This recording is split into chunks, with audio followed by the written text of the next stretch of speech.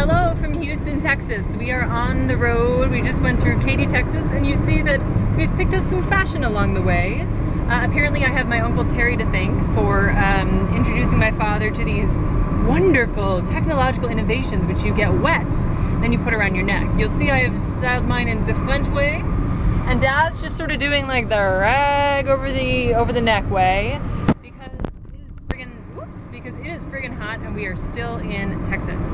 Now, in case you're curious what these are, they're actually just chamois that we wet and we're draping around ourselves to try and keep us cool in this hot Texas heat. So tonight we're headed for Galveston, Texas, where we're hopefully going to meet up with a friend of mine from St. Thomas, which is wonderful because we're both used to this heat, but we're going to dip in the pool a little bit.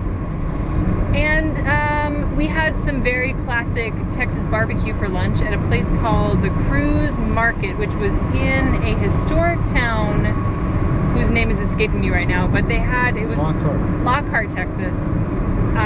It was kind of like a warehouse. You walk in, you order your meat, you take your meat, you order your sides, you sit down, there were no forks, and that's just the way it was. So anyway, tonight will be our last night in Texas, then we're on to Bayou Country. Dad, do you have anything to add from today?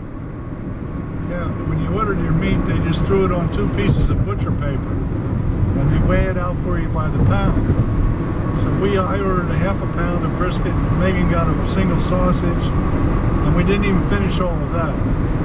I saw a lady come in later, and she was carrying a piece of butcher paper that had a whole lot of weight to it.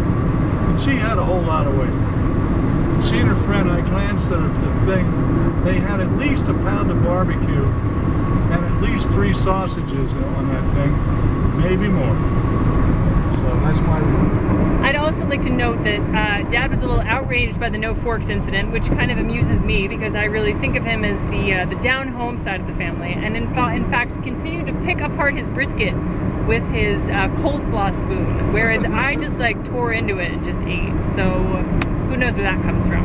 Anyway, that's about it for today. We'll see you tomorrow.